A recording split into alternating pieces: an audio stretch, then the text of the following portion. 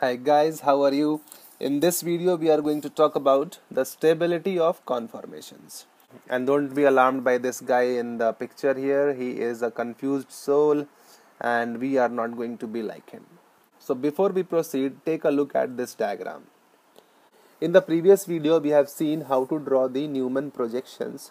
So what we decided was that there is a carbon atom present here and then a carbon atom is represented by this circle, and these lines show the other connections with the atoms, and there will be some groups present here, group, etc. So this is the first type of structure.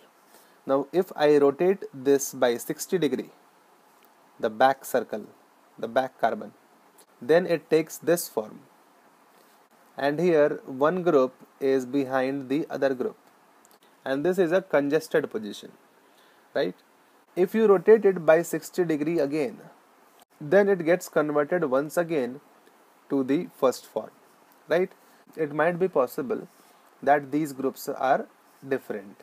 Anyway, so what do we call these two positions?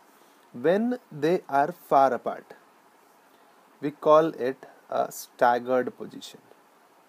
Alright? When the groups are far apart, it is called staggered. And when there is a group behind other group, that is, there is congestion, it is called the eclipsed position. The name is fitting because this front group is eclipsing the group behind. So this is the eclipsed position. So there are two formations a conformer can take. One is the staggered position and the other is eclipsed position.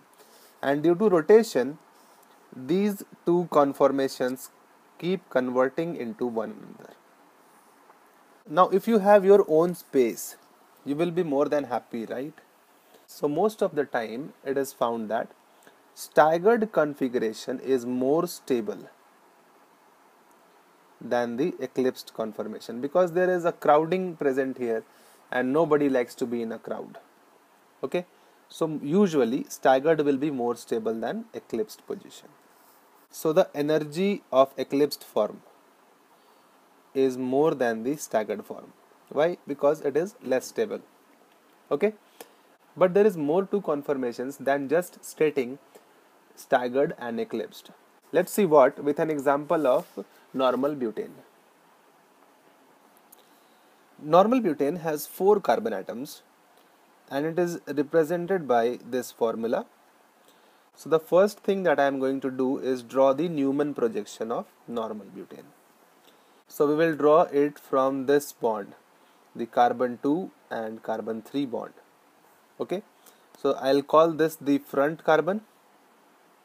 This will become the front carbon and this will become the back carbon, right? So let's draw the Newman projection. So on the front carbon I have 3 groups. There are 2 hydrogen atoms, H, H, and 1 CH3 group. Okay. Now on the back carbon atom also I have 3 groups. There are 2 hydrogen atoms once again, and then there is a CH3 group. So this is the Newman projection for normal butane. Now take a look at this conformation. All the groups are far apart. So this is a staggered form, right?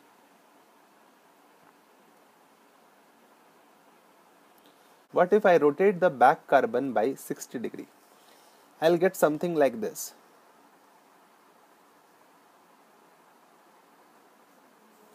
So the first carbon will contain 2 H groups and 1 CH3.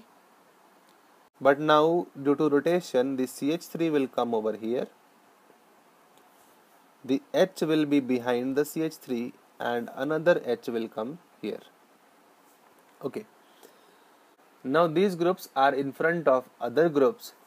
So we call this position the eclipsed position. Alright. Now here is the important part. Because in the first conformation, the CH3 groups are at the maximum possible distance from each other. That is, they are as far from each other as they can be. So we call this position as the anti-staggered position. You cannot put CH3 any further from the other CH3. Okay, so this is called anti-staggered. Similarly, if you look at structure 2, this hydrogen atom will completely hide the hydrogen atom on the back. But what about this H? It will not be able to eclipse the CH3 group completely because it is bigger. So this eclipsed form is called partially eclipsed, because the group on the back carbon is not completely hidden by the group on the front carbon. So what happens if I rotate this back carbon by 60 degree once more? You will once again get a staggered form, but let's take a look at what groups will be present where. So on the first carbon I have a CH3 here, and then an H and H here. Now let's take a look back once again. This CH3 will come at this position, this H will come here, and this H will be coming on the top. So what I have is one H is present here, CH3 is present here, and another H is present here. So this is a staggered form because all the groups are far apart, but in which CH3 groups are close together. So there will be some crowding.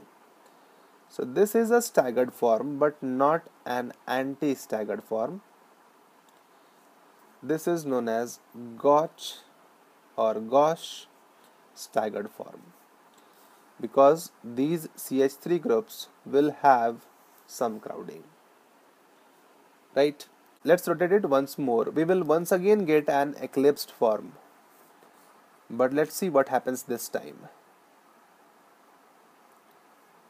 You have a CH3 here, an H and H here. And now you will have a CH3 coming here, and H will come here, another H will be here. Now as you can see, these H's will be completely eclipsing each other, and the CH3 will also completely hide the CH3 group. So this is an eclipsed form, but here all the groups are completely hiding each other. So this is a fully eclipsed form, structure number 4. Whereas the other one was partially eclipsed because the CH3 was behind H here, whereas this CH3 will be completely hidden by the CH3 group. So this is called fully eclipsed conformation. Now tell me, what will happen if you rotate it once again? You will go from eclipsed to staggered form. The first carbon will contain CH3 and 2 H atoms, and on the back carbon in the staggered form, the CH3 will come on the left and 2 hydrogens will be here. This is structure number 5, and this is a staggered form. Now you tell me, what is this? Is this anti? No, this is Gauche staggered form. And finally, if you rotate it once again, you will get another eclipsed form. This is structure number 6, and you have CH3, H and H. This time the CH3 will come behind this H. There will be an H present here and one H present here. Now take a look at this carefully, and you will see that this eclipsed form is partially eclipsed. The CH3 will not be completely hidden by the H atom. Okay. Now if you rotate it once more by 60 degree, the CH3 will come on the top and the H atoms will come on the sides, which will be same as the structure number 1. So there are 6 conformations possible. One is the anti-staggered form, Then we have a partially eclipsed form. From that we move on to the Gauche staggered form, then the fully eclipsed form. Then we once again get a Gauche staggered form, and finally we have the partially eclipsed form again. So these 6 conformations are possible for butane. Now let's talk about their stability and their energies. Because in the antiform all the groups are as far away as possible, it will be the most stable conformation. Then you have these gauche forms in which the groups are far apart but they are not as far apart as possible. Then you have the partially eclipsed forms where there is crowding but not too much of it. And finally you have the fully eclipsed or eclipsed form in which there is too much of crowding. So since I numbered these structures, I can write antiform is more stable than 3 and 5, which are the gauche forms, which are more stable than 2 and 6, which are partially eclipsed form, and the least stable is number 4, that is the fully eclipsed form. You can verify them from these numbers here.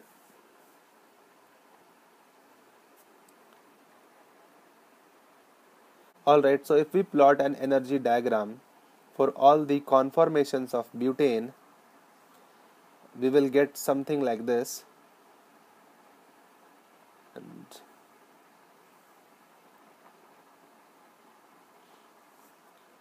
so the lowest energy belongs to the anti-conformation.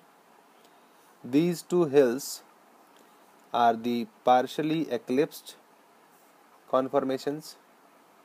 Okay, the gauche forms because they are more stable, and this topmost hill, which is the highest in energy, is for the fully eclipsed form.